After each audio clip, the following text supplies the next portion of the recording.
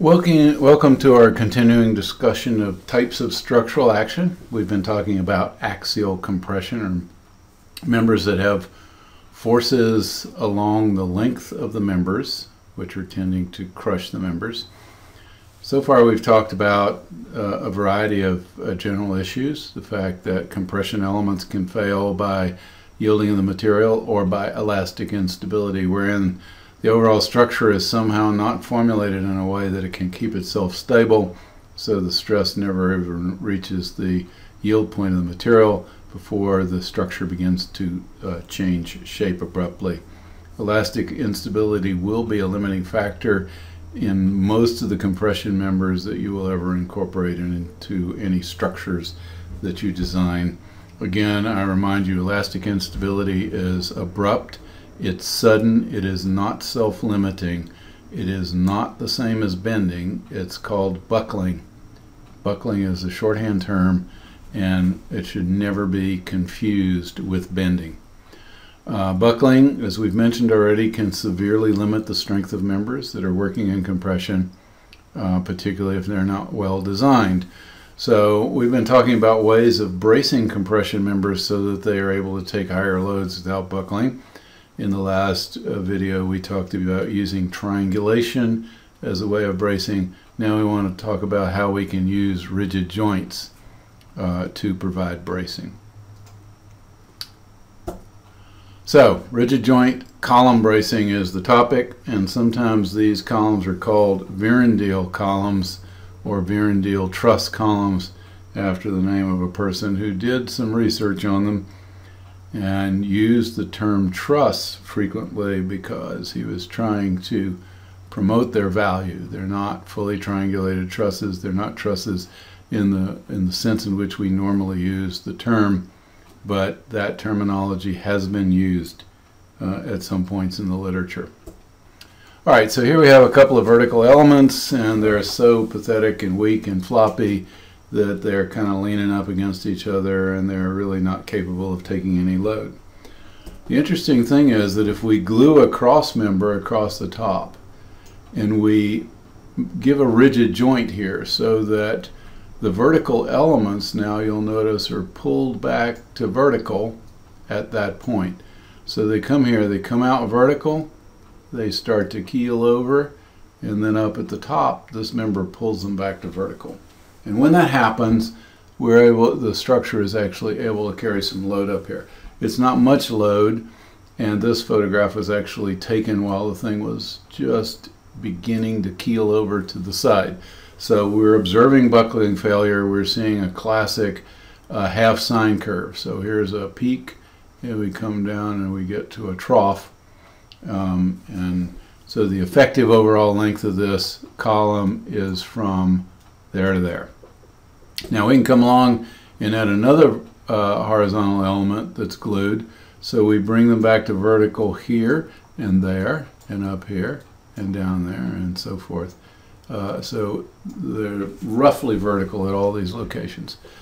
The craftsmanship on this project, by the way, was not particularly good, and the glue tended to melt the plastic, and then the plastic would be a bit deformed afterwards.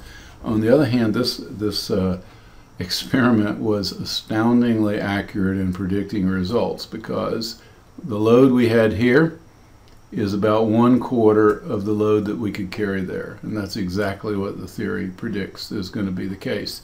And now we should be able to carry 4 times more if we come along with additional bracing elements, and that turns out to be the case. It's a little hard to see here because these are these big black weights, but basically in going from there to there we have quadrupled the load.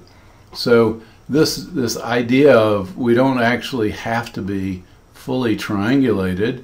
We can allow the structure to keel over to the side, but we do help ourselves tremendously if we introduce these elements that pull the verticals back up to vertical periodically. So here's another little model that shows the same kind of effect. Here we've got some pieces of aluminum that have some fairly tight holes, and these pieces of PVC plastic rod come in. So they're coming out essentially vertical at the base, right here, and they're going in essentially vertical at the top. I'm not doing a very good job of drawing it, but in the interim portion, they're keeling over quite a bit to the side. Now, this is, you can imagine stacking a whole bunch of these on top of each other, and that is effectively what this Vierendeel column or this rigid joint column is doing. And some of our students in our review space in Brooks Hall decided to demonstrate this point.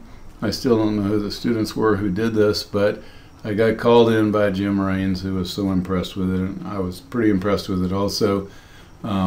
I hope these are students who took my class, but whoever they are, they showed a good intuitive understanding of how this works.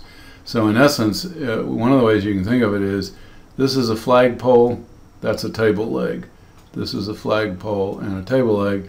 And the key thing is, those things have to be connected to this intermediate element with rigid joints or moment joints.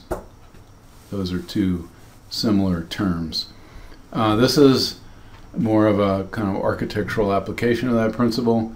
Here we have a vertical element, and it's welded to this nice thick horizontal and another thick horizontal up there. And you'll notice something that's been done actually is the moment connection has been expressed by continuing the web through here. This is done by cutting pieces and using full penetration welding.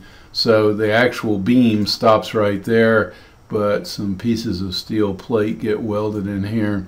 And with full penetration weld, it's actually difficult to tell whether the horizontal or the vertical is what was continuous originally. So this structure is a very stable structure by virtue of these rigid joints or moment connections. Here's another example. We have some fairly deep plates which have gotten welded into these verticals, and they are helping to stabilize those verticals and making them work pretty effectively. If we just had one of these verticals coming up out of the ground, it would literally wave back and forth in the wind and would be a very poor column. But because it's braced periodically with these moment joints, it's working really well. Here's another example. You'll notice these elements are braced periodically by moment connections to these horizontal elements. Here's a structure that most of you are familiar with. Here we have horizontal elements, which are nice and deep. They are framing into these vertical elements and creating this rigid frame column, which the rigid frame is what's keeping it from keeling over from left to right or from side to side. The tops of these columns are actually stabilized to some degree by these tension elements coming out on each side. So we don't need to rigid frame it relative to movement parallel to this line connecting the two tops. We don't need bracing in that direction, but we do need bracing relative to forces in these directions. You'll notice, by the way, it's rigid frame up above, but down below it's fully triangulated, and that's because there's a bunch of wind load that's creating force in this direction, and that full triangulation down below is more efficient. Generally, full triangulation is more efficient structurally than rigid joints. But sometimes rigid joints can be quite beautiful. People really love the Golden Gate Bridge, and I think one of the reasons they love it is the nature of this portal, which feels very tall and very open and inviting for the traffic to go through it. This is the Sears Tower. You'll notice that again we have this pattern that these members have been welded to those members, and then these webs have been stiffened and reinforced, and when you get through with full penetration welds, you don't know whether those flanges or these flanges were the ones that were continuous originally. This entire building is stabilized by these rigid joints.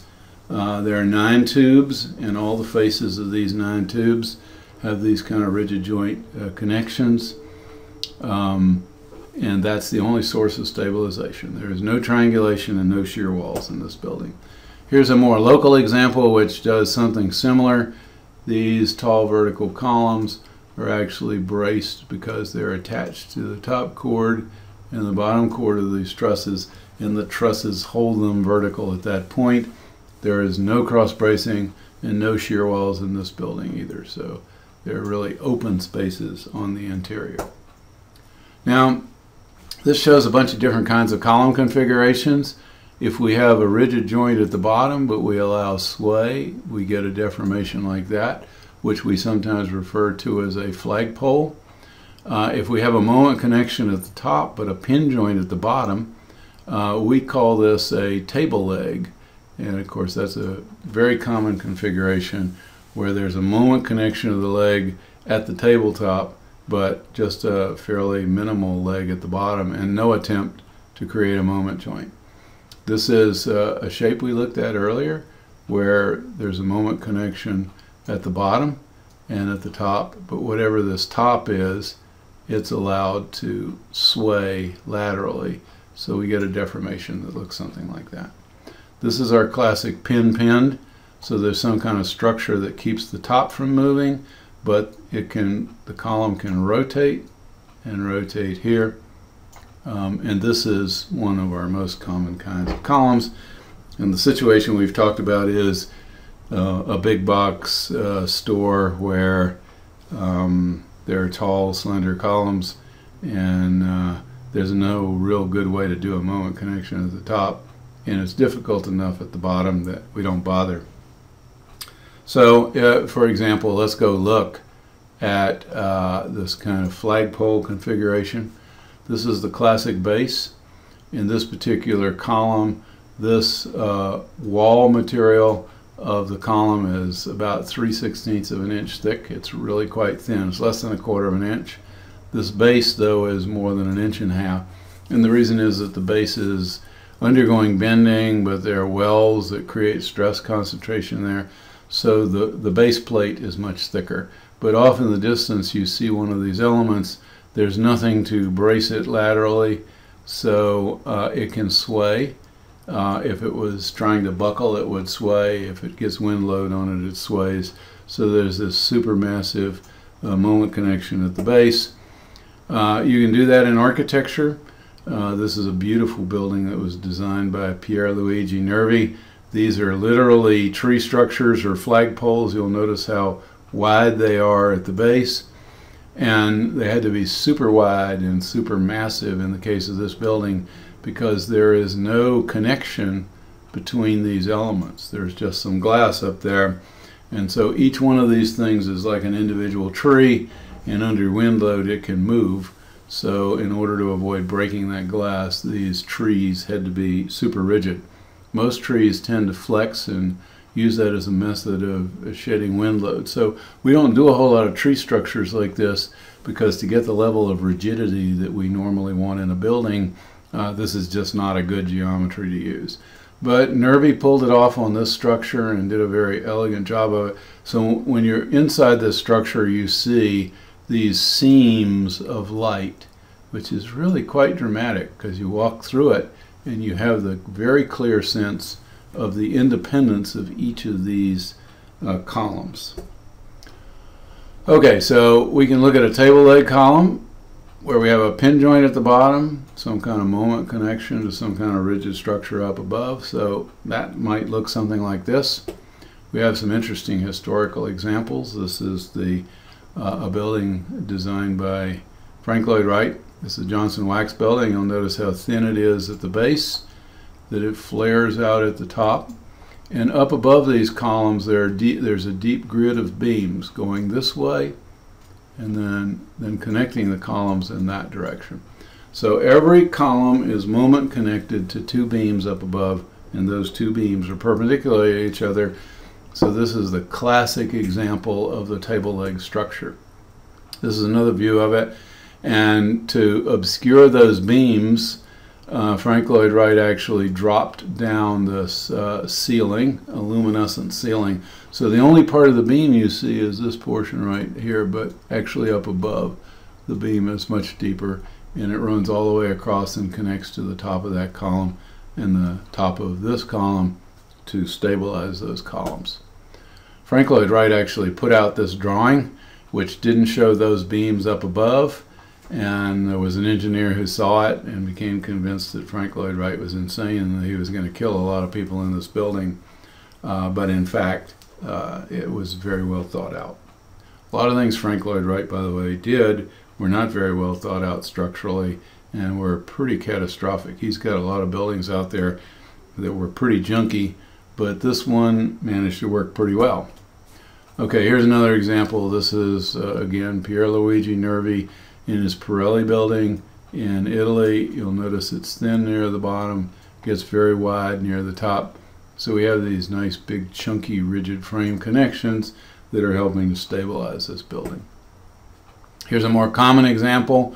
Here we have a moment connection to this table leg. So relative to forces parallel to this beam, this is a table leg. Relative to forces parallel to these members, it's actually a pin-pin column.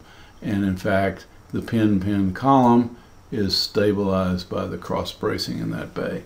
So if I asked you, is this a table leg or a pin-pin column, you would have to say, well, relative to which direction of buckling are you talking about? Or you could say it's both. It's pin-pinned relative to buckling in one direction and table leg relative to buckling in another direction. This is the base of it, which is pretty narrow, and we call it a pin joint because when we look at that joint and its width compared to this joint, this is by far the stiffest joint. And in fact, down here we've only got one bolt, which is the classic way to not do a rigid joint or not do a moment connection. This shows the base of that, and you'll notice that single bolt on each side.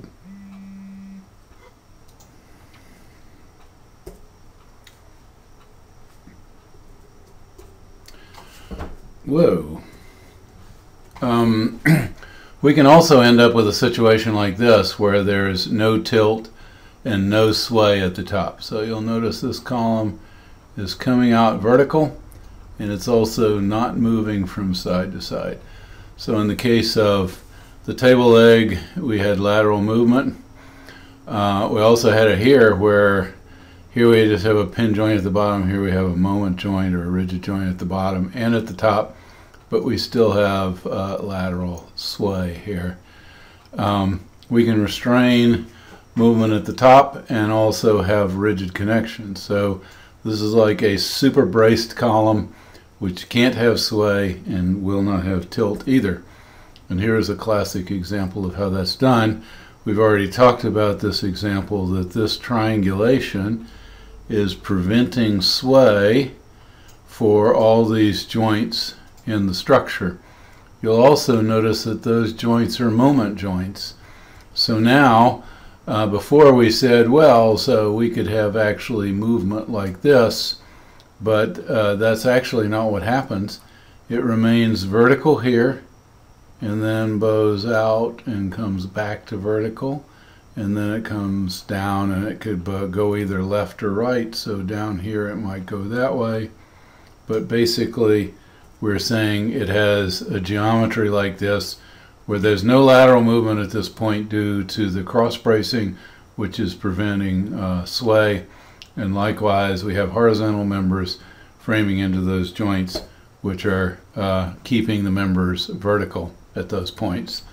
So this is not the actual bracing pattern, it's something more like what's rendered here. So this is a combination of both rigid joint and triangulation. And by the way, this triangulation, I should say we may have this kind of action in this building also.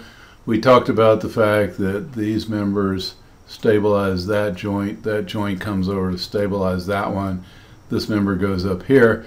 We may have in every one of these floors, you'll notice they're fairly deep, we may have moment connections also occurring. So not only do we have lateral bracing of that point and that point and that point, but in between we may have moment joints connecting these verticals to the floor. So there are a lot of different options that can be used to create super braced column elements, and these are just some of the ones that we've looked at. So that ends our discussion of axial compression. This is our third installment, or our third video dealing with axial compression members, and in this one we've been discussing the effect of rigid joints in bracing the compression member against lateral buckling.